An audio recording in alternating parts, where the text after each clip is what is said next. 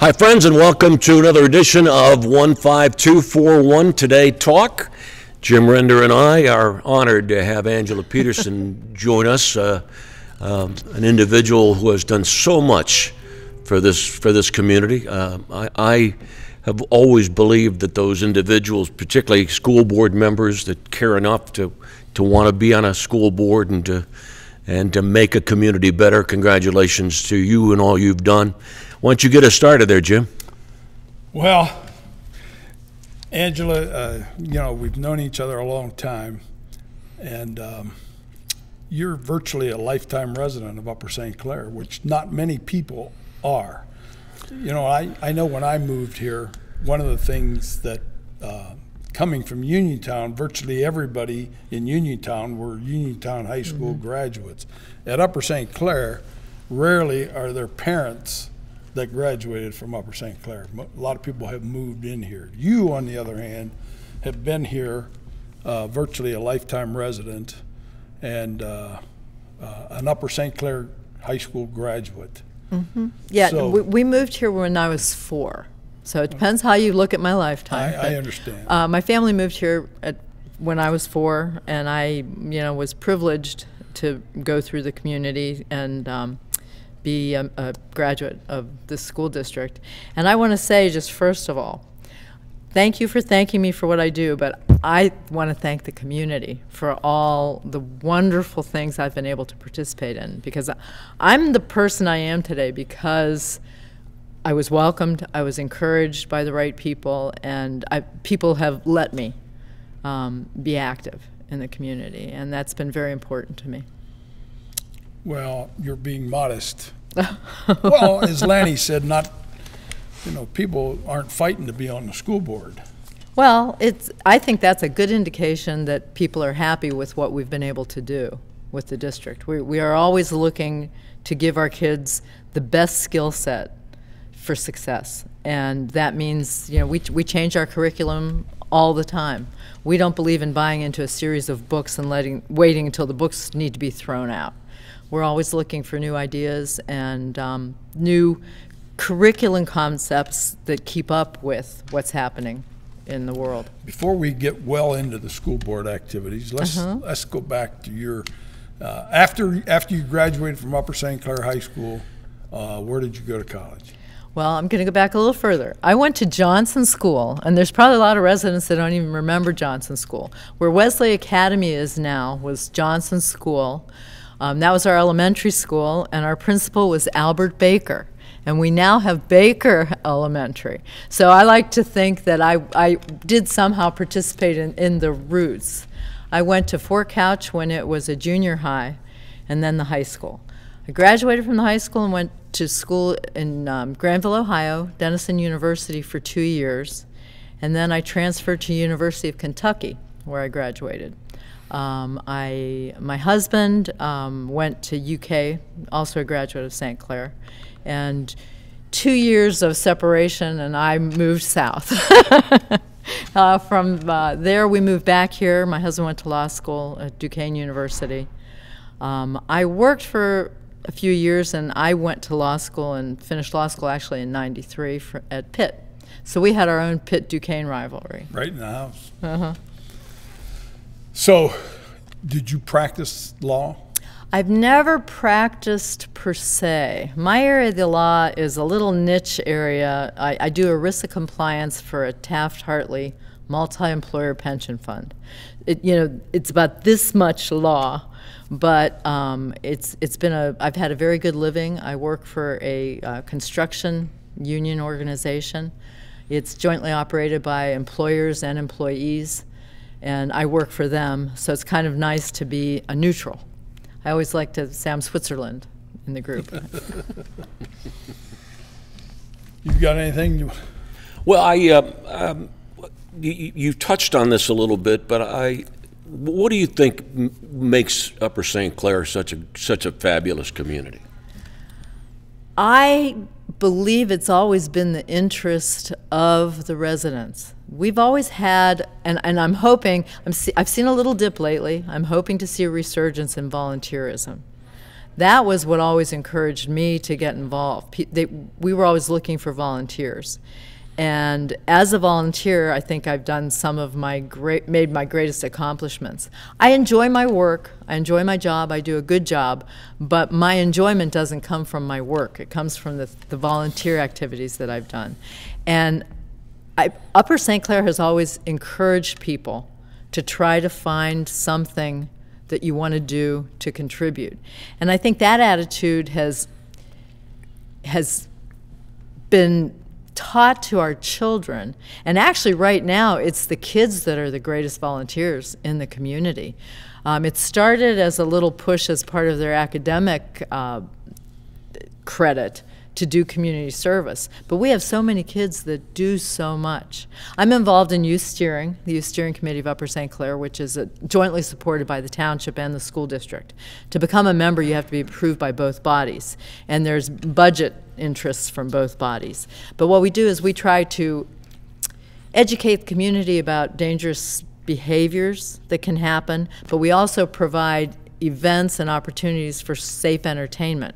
We have socials for the middle school kids out at the community recreation center, and the kids from the high school actually run those events. The natural helpers come, and we have a dodgeball tournament, and it's wonderful. We have student DJs. We could not do that event without the cooperation of the kids. And when you go into some of the nursing homes around, and the chorus kids, the choir, they volunteer to go and sing and participate at those facilities. And the kids that work with food banks and make the trips to underprivileged areas to help build homes and share educational opportunities. That's where, you know, I'm encouraged. But I think the community has been a great community and fosters that deep interest. And briefly before we started, we were talking about, I've lived here my whole life. And there are a handful of us that have lived here all our lives. You know, the Browns, Betsy, the Stuckert family, the Lesnitz. I mean, you know, there are some, and forgive me anybody that I didn't mention. But the thing that I'm encouraged by now is I see kids that graduated with my children coming back. And some of the parents that I worked with when my kids were here in school have told me that, oh, you know, we're selling our house to our son.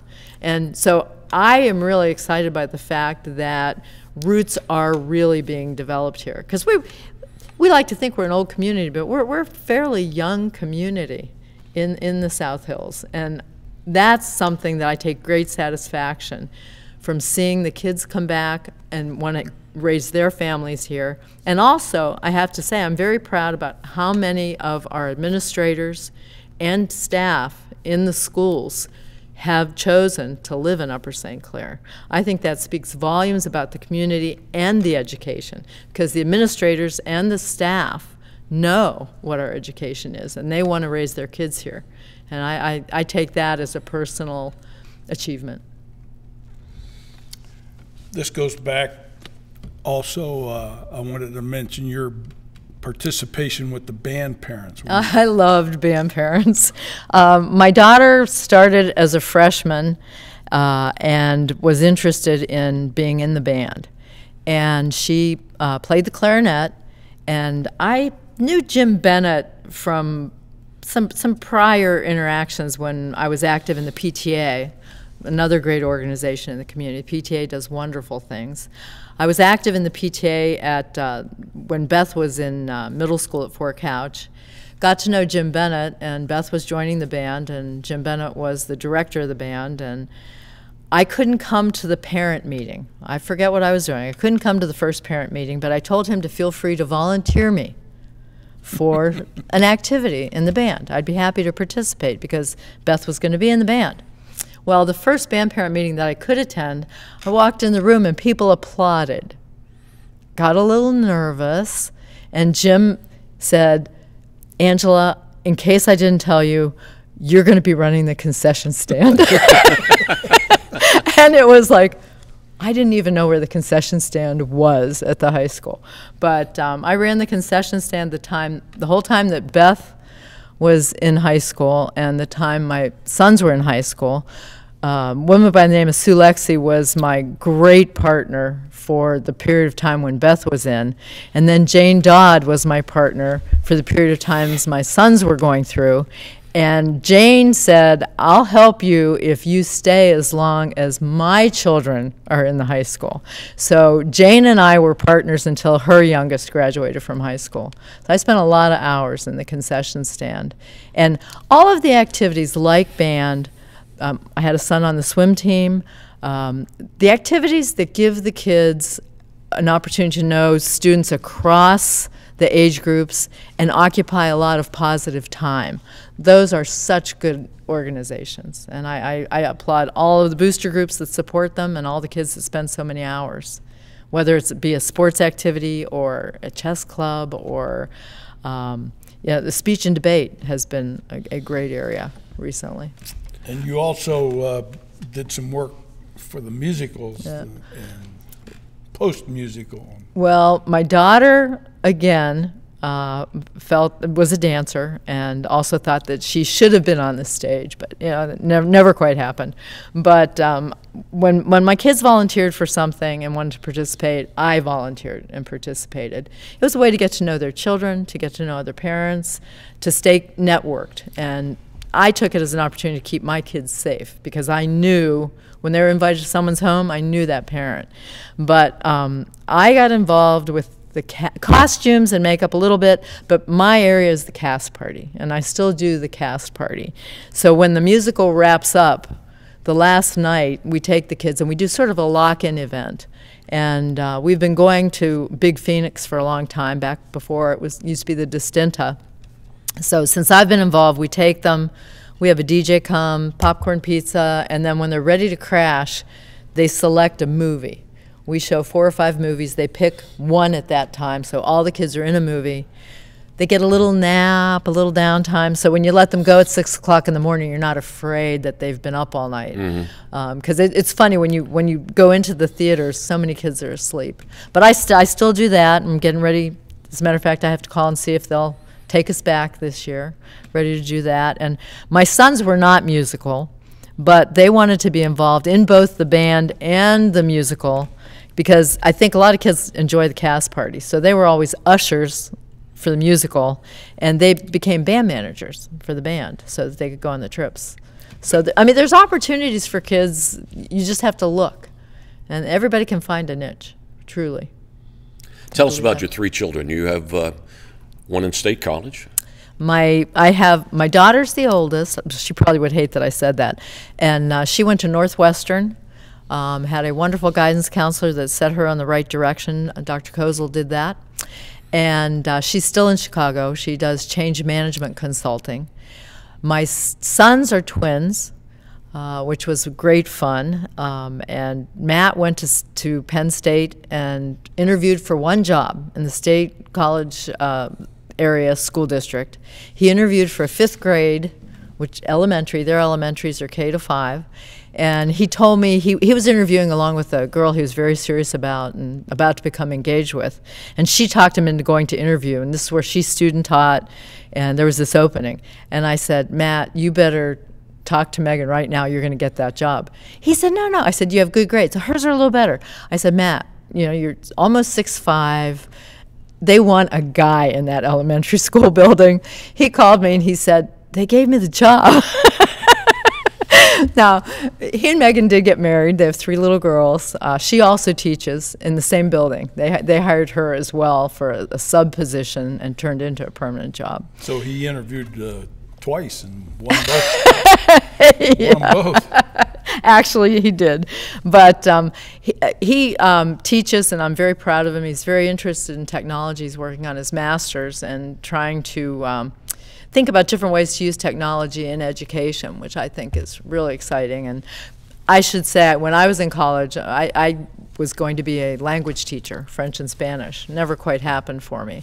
I was the end of the baby boomers, couldn't get a job teaching.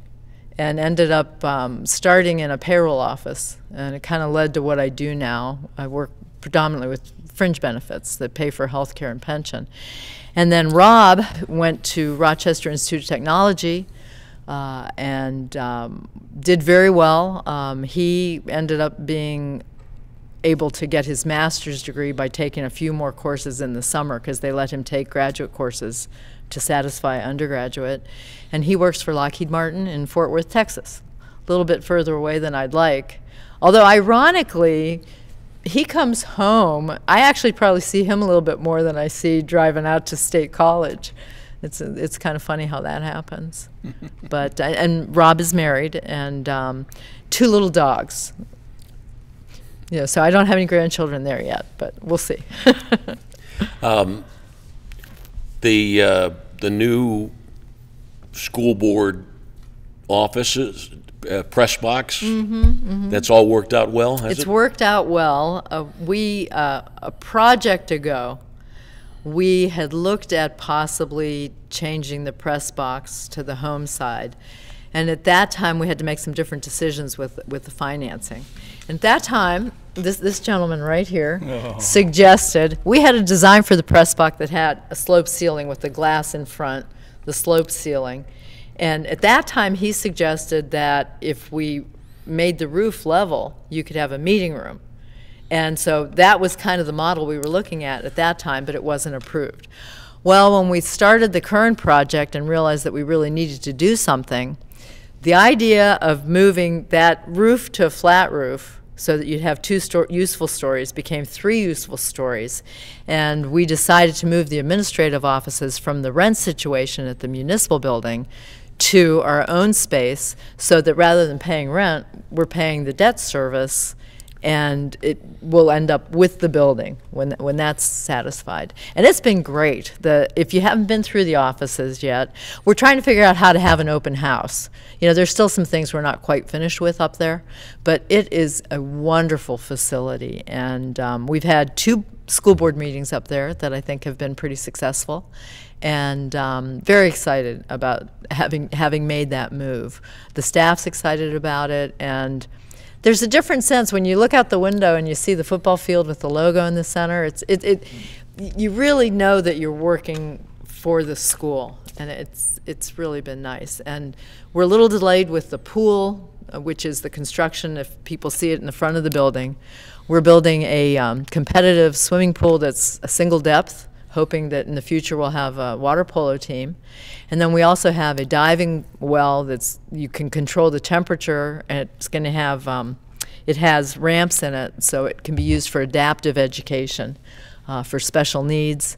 And we're really excited about that. All the diving teams in the area go down and practice at Pitt Trees Pool, so we're hoping to get some interest to use the pool and possible rental. I don't want to, overspeak my bounds, but we're hoping that that'll happen with the pool. What's going to happen to the old pool? The old pool is going to be used as a wellness center. Oh.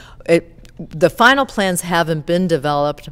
In the current budget, we're changing some of the air conditioning and the ceiling, filling in the old pool appropriately, and we're putting down a multi-surface floor at this point in time. We've looked at a couple ideas for changing the current cement bleacher situation. We can't demolish it.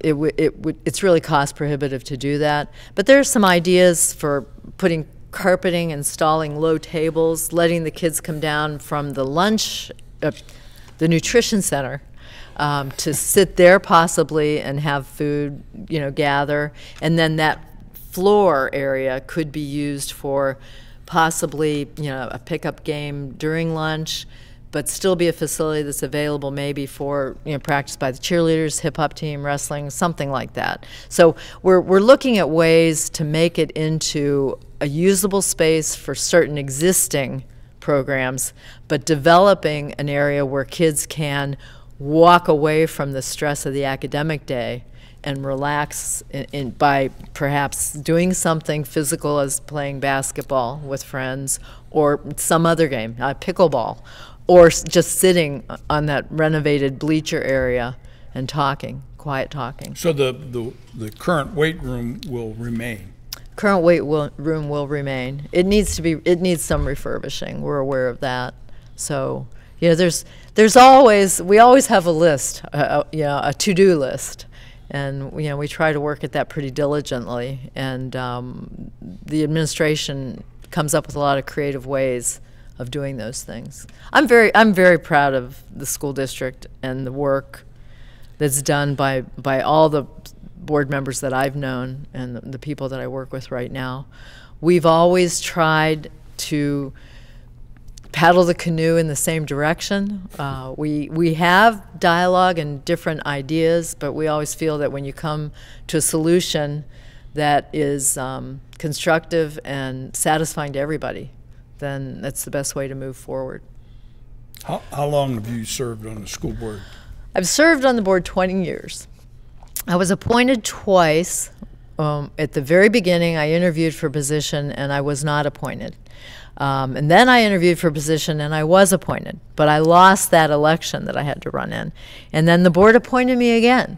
So one interview I didn't make the cut, 2 interviews I did make the cut, and then I was very gratified when the community did elect me. And I've been elected, just recently was elected for a 4-year term, and I'm really excited about that because this project was ongoing. And we have some new educational concepts that are in the mix. And it's satisfying to be able to participate in the end. It's exciting to participate in the beginning, but you do want to see how things resolve and the success of a program. So I'm really excited about the next 4 years. Well, again, everybody knows about servicing on a school board. And I think really, whether I agree with your politics or whether I don't agree with your politics, or the same would be true for anybody living in this community, but for you to serve on that school board for that long is very commendable. It's the best time I've ever spent. I have to honestly tell you, it's the best time I've ever spent. I've learned a lot. I've learned a lot about people, getting along with people. I've learned a lot about myself, and making hard decisions sometimes when you know it's going to be unpopular. That's a tough thing for me. My position in my family was always the peacemaker. I always wanted everybody, I wanted my dad to love me. I wanted my mom to love me. I wanted to be the good student. I was the one always going for the pat on the back. So it was really an educational opportunity for me to be in a situation where sometimes your opinion is not valued. Your vote wasn't the side that won, and understanding that you can't always make everybody happy with you, and learning that people can have different opinions and you can still like them.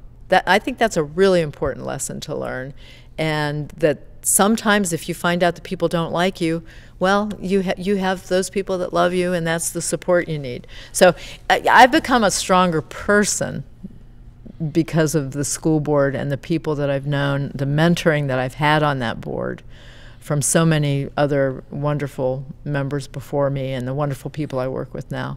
It's been great. I think I could name a couple that wouldn't make that favorable list. Hey, everybody I've met has taught me something. And that was one thing my father said, when you learn something, nobody can take that knowledge away from you. And so I try to make a learning opportunity out of everything I do. And it's been very gratifying. I really am. I'm very satisfied with things that have happened to me in my life and things that I've been able to participate in. Are there times when the school board of Upper St. Clair gets together with school boards from other schools to compare notes as to where are we going, what are the new trends in education, etc.? We're always sending our administrators to educational opportunities. Research and development is something that's very important to us. We have a curriculum committee that meets constantly on there's a curriculum group for each subject matter area. And that's where a lot of that happens. But the school board, there is a Pennsylvania School Board Association and a National School Board Association that we've all been involved in. We all go to those conferences. Barb Bolus has been president of both of those organizations and brings a lot to our board. But we also belong to a group called SHASDA, the South Hills Area School District Association. We host a meeting here in our LGI once a month of that group, and that is our local school boards. We also belong to a jointure. Parkway West Career and Technical School is a combination of 12 schools. We have a board member. I happen to be the board member that serves at Parkway. And that's interesting too, particularly in this day and age when technical education, those career jobs are really needed in our country and in our area. And we have more and more students going from the high school to Parkway. We have so many wonderful areas out there we have diesel, in addition to automotive. People think of Parkway, you think of cosmetology. Well, cosmetology is a wonderful program, but we also have vet tech. We have the culinary program out there. It's a really great facility, and so that's also a learning experience for the district to try to figure out how to encourage more kids to seek that kind of an opportunity. We also do a lot of things here in the high school where kids can start to get college credit. I mean, in addition to the AP testing and the IB program where you can get credits, there are programs of study with other schools, higher education schools, where they can go and start to accumulate those credits in addition to being still in high school. So this question started and I got off track. The board does educate itself and look for ways to become better, and we do look at other schools across the country for ways to improve our facilities and our education. But I think even in-house, we have some smart people that have suggested some really great things. So we've started a lot of our own initiatives that have branched out to other places. Our Shop at USC program for our special needs kids is something that we were recognized by the Pennsylvania School Board Association and nationally for that program. And it's something that a lot of schools are looking into because it's a great educational opportunity. To finish up, could you, you were a founding member of the Community Foundation? Well, I'd like to think I was a founding member, but I wasn't. But I did participate. I did participate very early on. Linda Serene began that organization as an educational foundation, and that's what it does. It supports different educational endeavors, tries to pay for things that taxpayer dollars can't. And I just rolled off. I was a trustee for many terms. Then I served as the executive director for 6 years. And I just rolled off of the foundation, turned it over to some wonderful people that have changed the logo, have come up with some fresh new ideas. And as a matter of fact, they just approved a grant for the repeaters that have to do with our safety program.